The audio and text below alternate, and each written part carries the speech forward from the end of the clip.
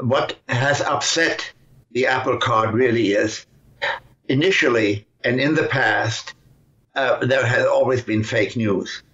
And there was no big trouble in the United States because presumably the Republicans and the Democrats both used it and it was just balanced. But then came this idea that the Russians have imbalanced this.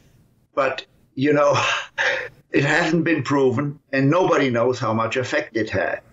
But Ezra, let me tell you, with respect to what really happened when I was in Chile on the occasion of giving a lecture there at an institution, a government institution, the School for Diplomats. It's important to mention this, that I wasn't there on the merit of my political views. I gave a lecture on the future of the international monetary policies, institutions for future diplomats.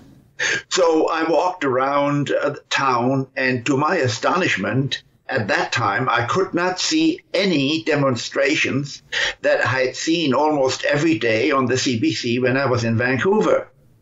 Well, somewhat strangely, I went to the Canadian ambassador, put my calling card through a slot, and he came out and he said, "Well, so nice to see you, Professor Grubel.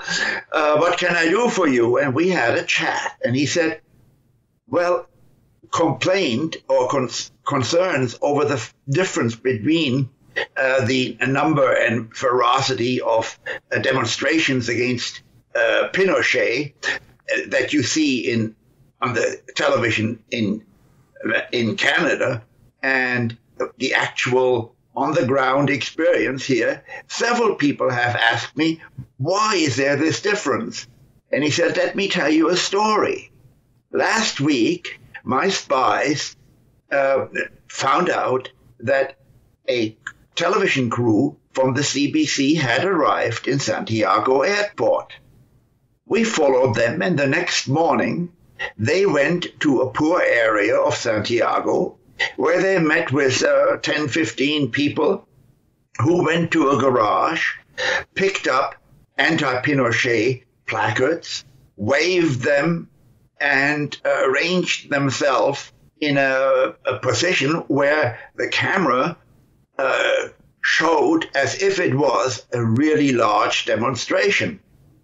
And the next day, in Vancouver, in British Columbia, in Canada, the people of Canada were shown a demonstration against Pinochet in Santiago. Yeah. It never took place.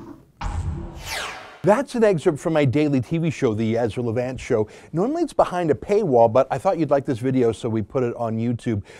If you want to subscribe to watch the daily show every day, including always 2 interviews a day, and I read my hate mail, just click on this screen and become a premium member.